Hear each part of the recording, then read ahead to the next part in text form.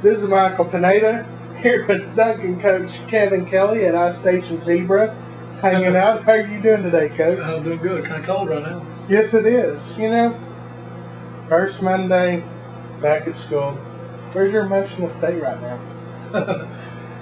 Still, like we talked about a while ago, trying to get everything cleaned up from our tournament. We had and get all the books straightened out, and then we've got 2 weeks of real hard wrestling coming up. We go to Altus tomorrow, and we host Noble on Thursday, and we go to the Gary tournament Friday and Saturday. And most people know Gary tournaments stuff is fun to state.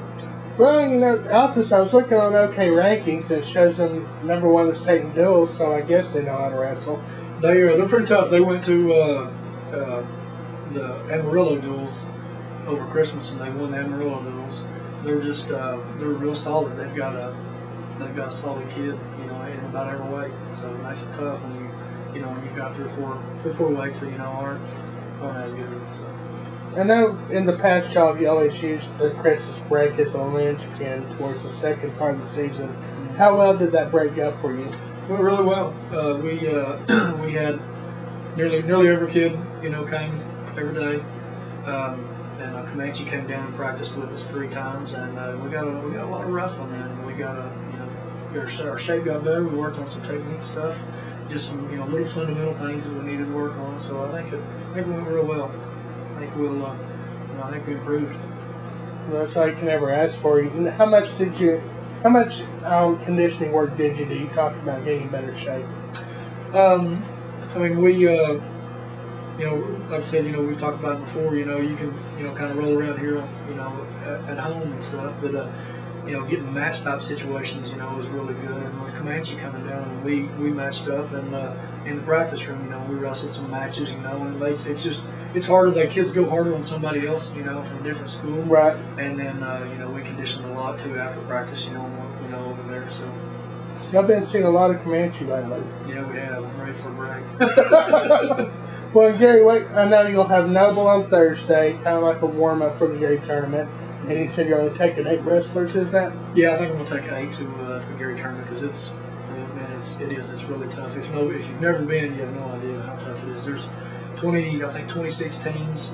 They're there, and Rio Rancho, New Mexico, is one of the nation's best, and they fly in to come.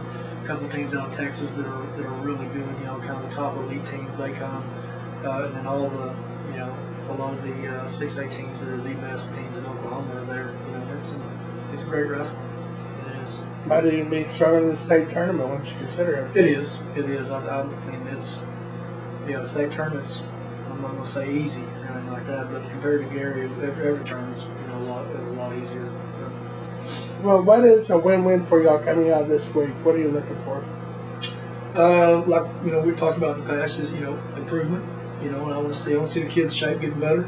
I want to see that some of those little mistakes we've been making that's been costing us a point or two here and there. I want to see us quit giving those up. Or like late, 10 or 15 seconds left in a period, giving up a takedown or a reverse or something like that. We got to quit doing that. I know you probably had to shift lineups a little bit for the SOI. What are some of the things you'll carry in the lineup you'll carry over into this week? We're basically going to be kind of the same that we have been.